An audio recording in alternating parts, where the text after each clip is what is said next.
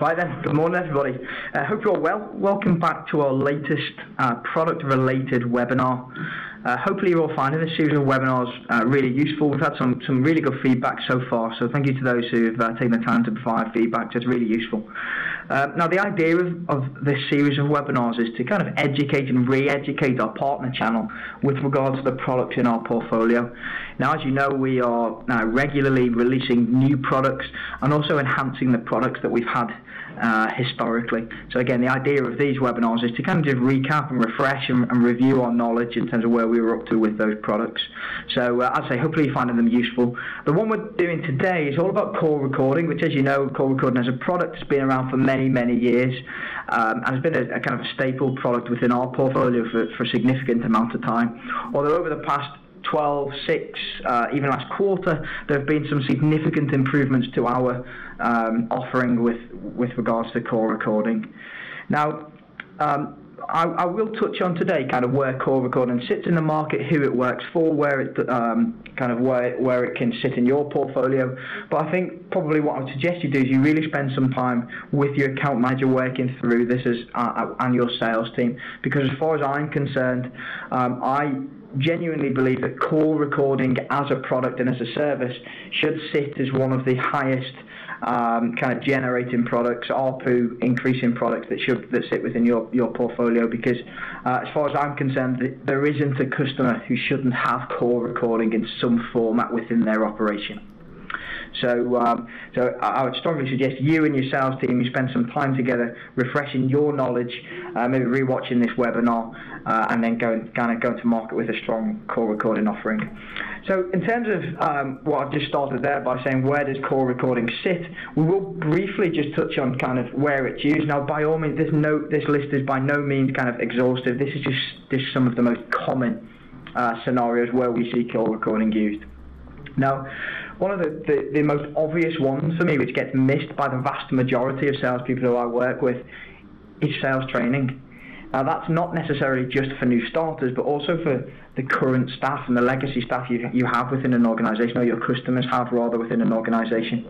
So in a previous life, I was head of sales for a mobile-focused comms company. Now, I have regular one-to-ones with my telesales team every fortnight, and in that one-to-one meeting, they would be responsible for coming to that meeting with 2 call recordings that we would listen to together, and we'd do some coaching on and some training on.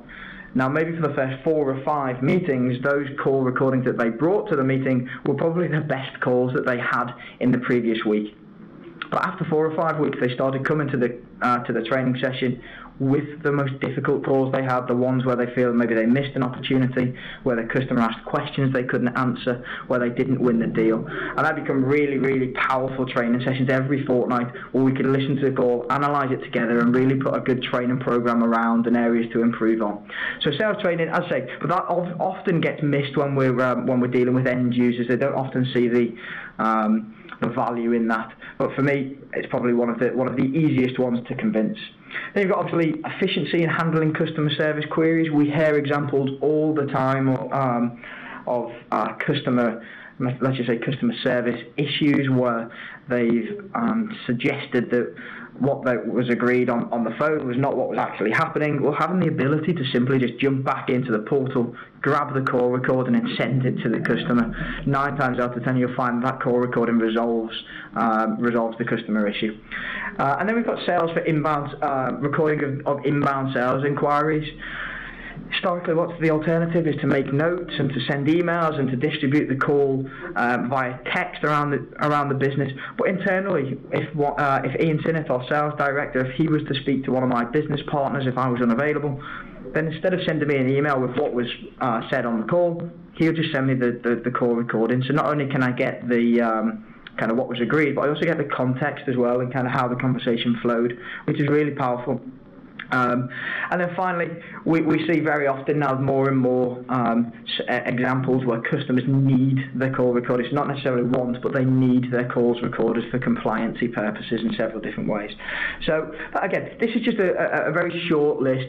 As we work through the presentation, we'll probably come up with some scenarios, but I'll just reiterate previous points. Spend some time with your account manager and your sales team on kind of honing in this list and really coming up with quite an exhaustive list of when you go to see a customer, who you should be talking to about call recording and where it would sit within their organisation. So in terms of our product, we don't just offer one level of call recording, we offer multiple options within the product. Now this again it was an enhancement we made last year, so it's no longer just one size fits all. You have the ability, and we'll talk about these things in more detail as we go through, to pause call recordings, maybe to take card payments, maybe to, if you're having a kind of a more private conversation, you can pause the call recording, have that and resume it. And their ability to start call recordings if they're not recorded by default. But again, we'll talk about these things as we go through. We're offering multiple different levels or options rather to store your call recordings. We give as standard as default 90 days, which in terms of the marketplace against our competition is a really strong offering. We see most other competitors in our space offering 30 days, 1 month storage. We're offering 3 months free of charge storage, and that's irrelevant or regardless rather of how many calls or the storage in terms of gigabytes within that 90 days. It's free regardless of those things. But not only can you set that as a business, you can also set those things at user level. So it may be that the managing director wants to store his calls or her calls indefinitely within the portal, although for their inbound customer service team, they only need them for 90 days. So this thing is, so this storage level is not just configurable at business, but also right the way down to an end user. Then we've got security. Again, an enhancement we made last year was in order to give different people in an organisation different levels of call recording. Therefore, managing director can only have her calls listened to by other people at their level within an organisation. The salespeople can only listen to their calls and nobody above them. So we'll talk about that a bit more as we go through. But again, really strong offering and something that's quite unique within our space. The ability to bulk export call recordings, whether that be all or just a select within the portal. Again, we found it's fairly unique and a great offering. And then we've got other things in here, such as one of our most recent updates to the product, which is an audit log. Now I'll show you where you can access the audit log later, but now is you have a full trail of every single call that's been listened to within the portal and by which portal user. So for example, a managing director who didn't want, or sales director who didn't want their calls to be listened to, we can set their security level appropriately, but they would still be able to, if someone else within their security level listened to their calls, they'd be able to see an audit log of who and what calls they listened to. Okay. And then again, just to close here, just to reiterate my previous point, in regards to our product portfolio, this is one of the key ARPU increasing products that you should be selling to every single customer. It's not just a feature that you should be giving away, it's a product that you can genuinely earn some significant revenue on. That's both on the service itself, but also the storage of the call recording. Both of these things give you an opportunity to increase your ARPU, increase your GP, and increase obviously your stakeholder with the customer. So moving on to the call recording options, I previously mentioned that there are various different ways that you can record calls on a per user basis. Now that's a key thing to remember here. Now you can have 20 people in an organisation, and they can have in groups of people can have different types. Their calls can be recorded in these different options. So it's not a case that everybody has to have the same setting. It can be bespoke to the individuals who that specific option is appropriate to. Now first is we've got the most obvious one, which is always. So all calls in and out of an organisation would be recorded. That also includes internal calls, which is key here. So for somebody like an inbound customer service or salesperson, you are probably going to want to record every single one of their calls, not give them the ability to cancel the call recording or pause the call recording. You will want those calls to be recorded regardless of who they're speaking to. So that's the first option. Second is on demand. Now, this most often gets likened to Sky Plus in the sense that you choose the calls that you want to record. Now, let's just say you're 30 minutes into a conversation with the customer, and then you realise actually we've had there's been some really good content in this call, or they've asked some really good questions, or whatever it may be. In 30 minutes into that conversation, you can then decide as a user to hit that call recording button, which will not only capture the call from the 30 minutes onwards, but when you export it from the call from the portal, you'll have the full call from start to finish, or from cradle to grave. So you can be, let's just think of somebody else. Let's just say a finance manager or somebody working in the accounts team who doesn't ordinarily want to record their calls, but when they get into that conversation with the customer, which is going fine for the first 10 minutes, and then maybe starts to be disputing payments or whatever it may be, hit the call recording button at that point, but when you export it from the portal, you'll have the full call from start to finish. The third option is never. So obviously it may be, I don't know, let's just say it's the HR manager who all of their calls that they have are really confidential. They're talking about sensitive information and they don't want to record those calls recorded. So they can have the option to not instigate the call recording or pause, resume. None of their calls will be recorded. Then we've got always with pause and resume. Now this would give an end user the ability either via the portal, the desktop application Unity, or on the handset itself, pause the call recording.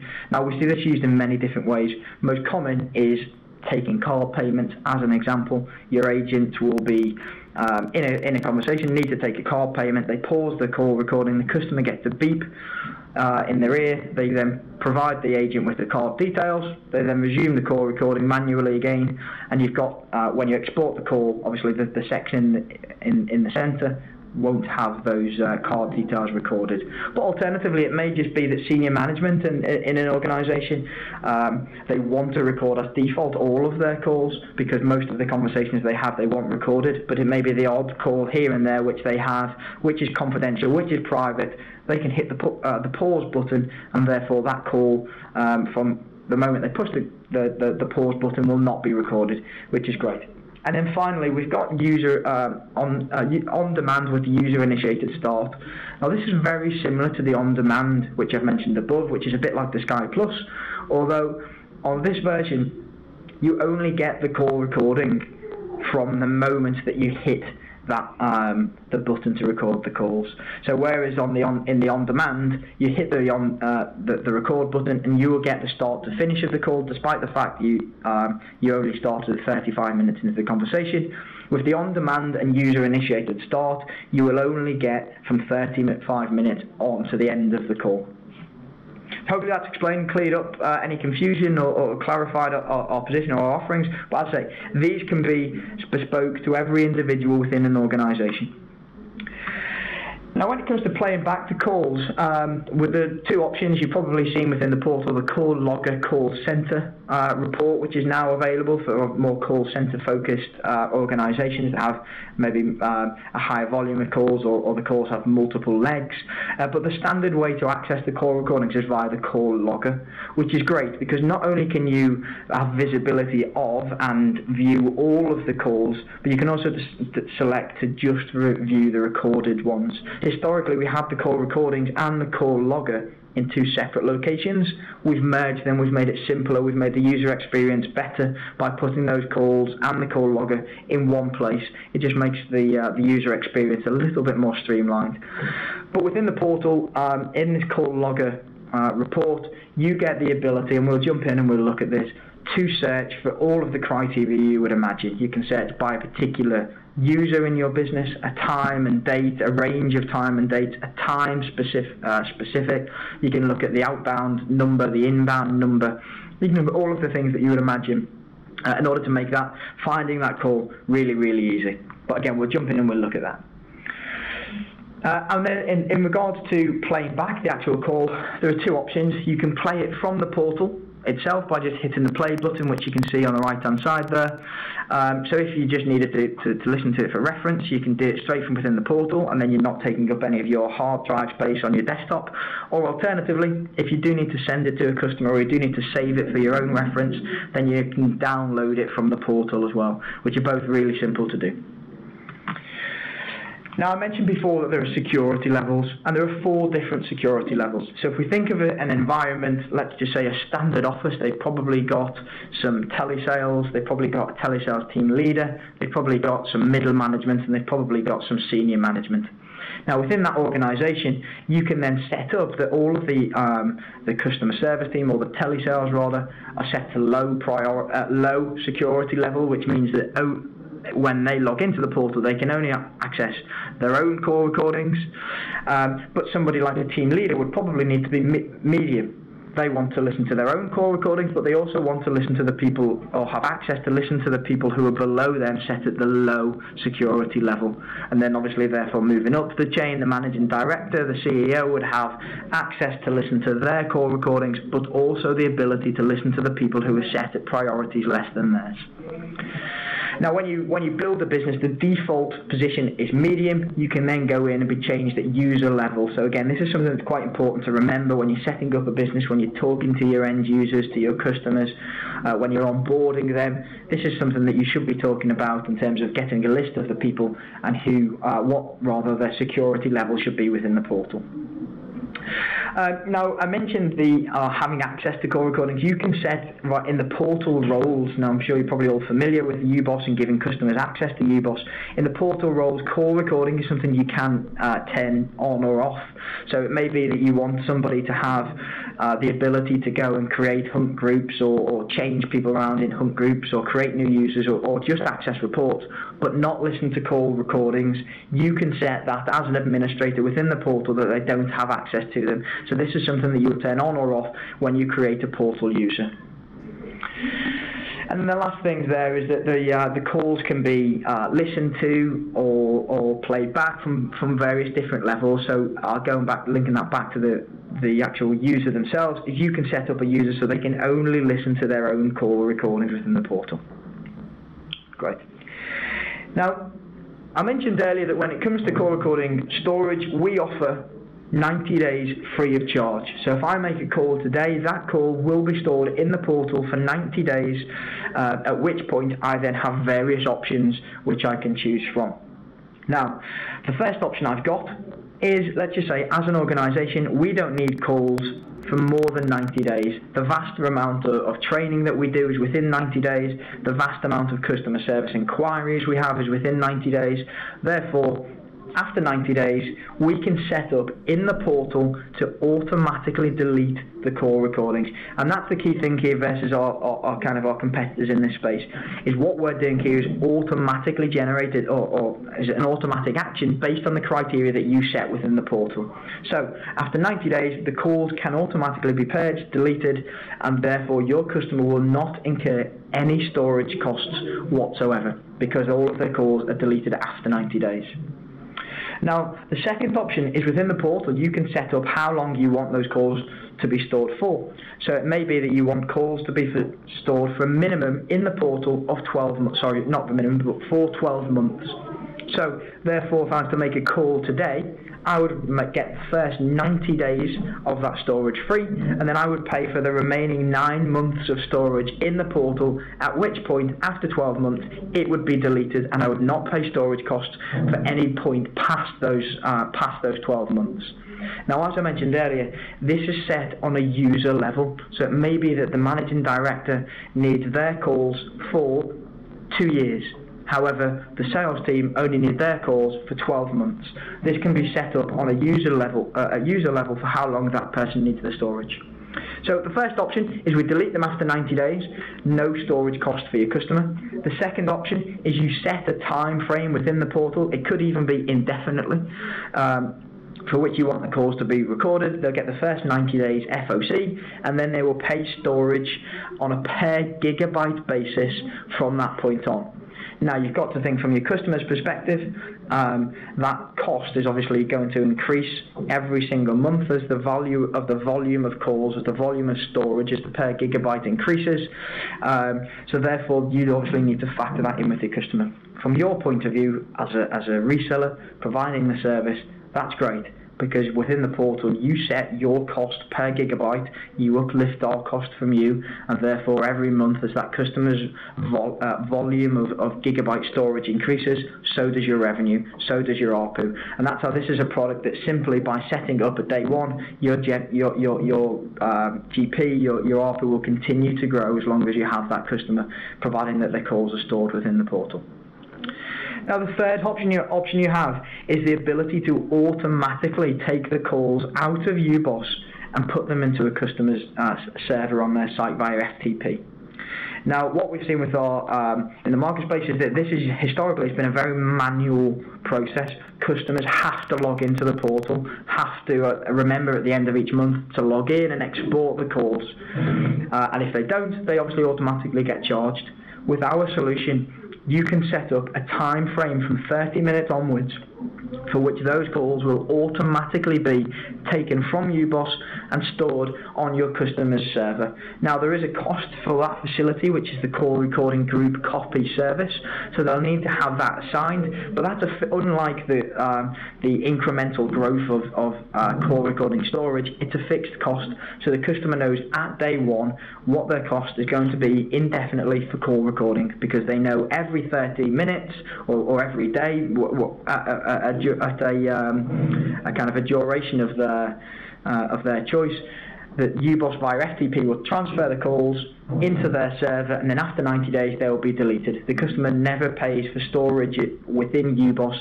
They will obviously only have to account for the cost of setting up an FTP server and storage locally, but maybe that's something that they're more comfortable with managing. Now we'll jump into UBOS and we'll look at this, into Unity, and we'll look at how these, how call recording is controlled within Unity. But we try to simplify, again, the user experience. Trying to pause recordings or start call recordings via the handset itself can be a little bit more cumbersome. The user experience not as good. By bringing this functionality into Unity, we streamline that user experience. But we'll jump into Unity and I'll show you how that works. So if we jump into my Unity, I'm using Unity Desktop Pro here as an example. You can see at the top I've got call recording as a product within my me as a user within the portal, within the UBOS portal, which means I have access to this button up here. Now, if I right-click, because I'm effectively I do demonstrations and I'm an administrator, I get the ability to change my call recording. So I could potentially have one of the different call recording options for every call I make moving forward. But by default, my position is always with pause and resume. So every inbound call that I make will be recorded, every outbound call I make will be recorded, and that's also from the mobile as well, using Unity Mobile. And I have the ability from within here to simply hit the pause button once a call is in flight, and it will tell me within the status bar that the call is no longer being recorded, it's paused, and I simply get the ability to then resume the call recording.